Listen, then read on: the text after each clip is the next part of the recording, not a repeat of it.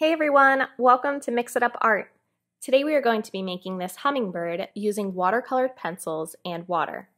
So to get started, you're going to get a sheet of watercolor paper, and I want you to hold it portrait style so that it's longer up and down than it is side to side. For this project, you guys can use whatever colors you want to use. I'm going to start by just kind of sketching out how I want my hummingbird to look. So I'm just going to start with the top of the head here. So I'm just doing a curved line.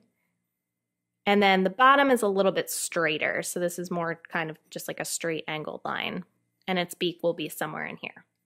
And then we're going to add in a little belly, so we'll curve down and back up.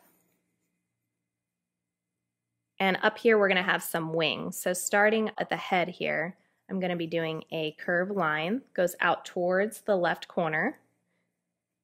And I'm going to turn this into almost like a flower petal shape. And I'm going to do a couple of these, and I want them to get a little bit shorter. So I'm going to do 3. So I have a longer one here, and then it gets a little shorter and a little shorter. And then I'm going to do a long one here for the second wing. And don't worry about any mistakes you make. We're going to be blending this with water, so they will get covered up. Okay, so now we're going to bring it into the tail. So I'm just going to be doing a straight line down. So this is the general shape here. I'm going to darken it up so it's easy for you to see if you're drawing along with me.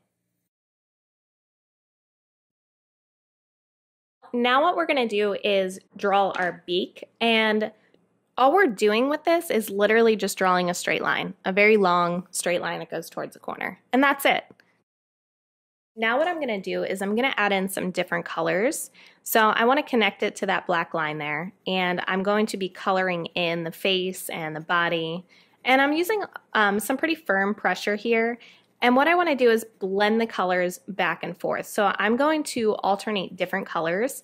And just like how we use the pastels, where you just kind of go from one color to the next and you color in zigzags so that they blend into each other, this is how I want you to be coloring with this part here. So I'm going to add in a little bit of pink underneath where I want the eye to be. Then I'll go back to the light blue. So right now I'm using light blue, dark blue, and pink, but you guys can choose whatever colors you want to use for your hummingbird. So I'm going to fill up the rest of the body just alternating different colors.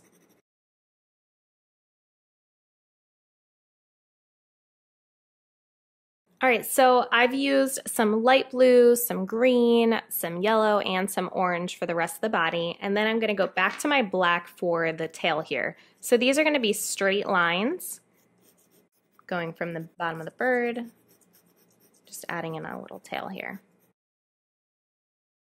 And I'm going to add in a little bit of pink over top of that, just where it meets. And we can add in some little feet, so these are going to be backwards L's. Just do 1, 2, and then we're going to add in a little line that kind of angles down.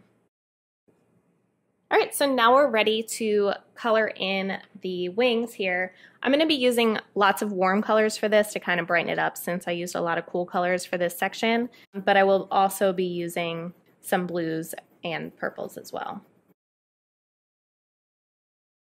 All right, so what I did here with my colors is I used mostly my warm colors at the bottom going up to about the middle, and then on the edges here is where I use most of my purples and my blues.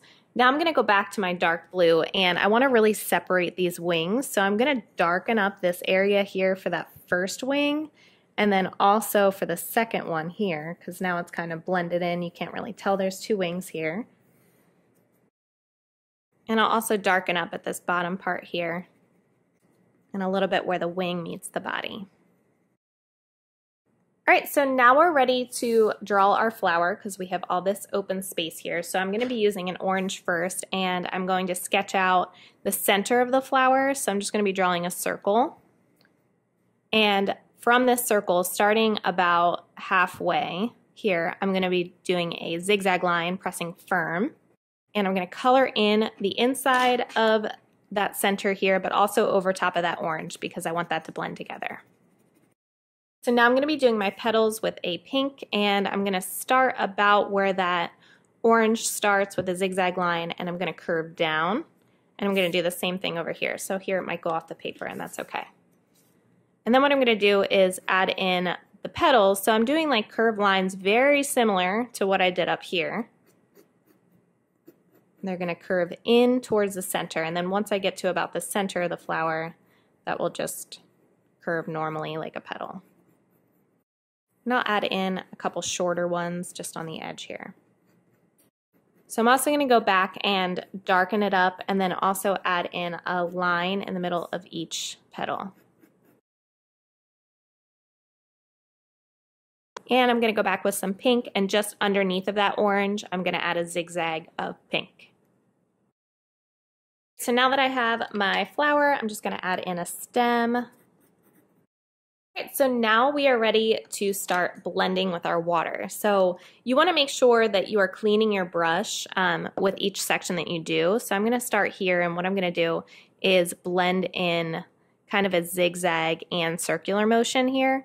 I want to push some of the color out past that circle that I drew to give it a little bit of texture. And I'm going to do the same thing, kind of blend it with the orange. So when I'm blending pretty much in the same direction as the way that I drew it. So I'm going down to the edge and then back up.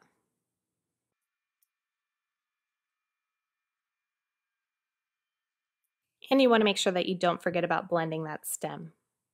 All right, now it's time to blend our hummingbird here.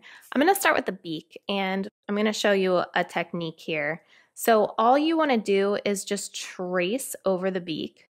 And then as it gets closer to the face, we're just going to add in a little bit of shadow since we kind of blended. So I'm just making it a little wider where it meets the face. And I'm using the black that's already on the beak to add that in. And then I'm just going to continue to blend in the hummingbird, and I'm going to be blending in the same direction that I drew it, just like I did with the flower.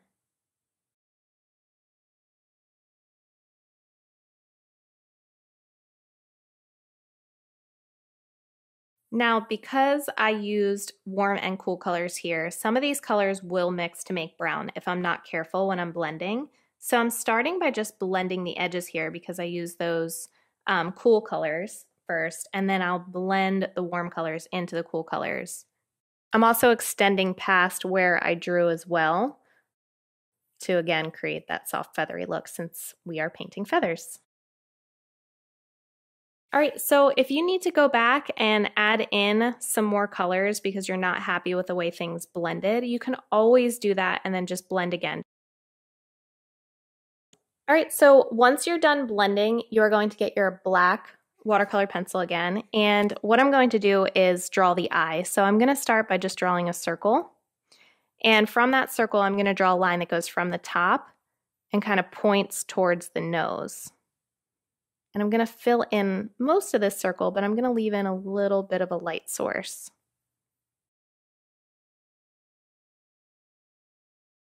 All right, so that's all there is to it. As always, if you guys make these at home and I don't get to see them in class, please tweet me a picture of them because I want to see your beautiful artwork. And as always, have fun.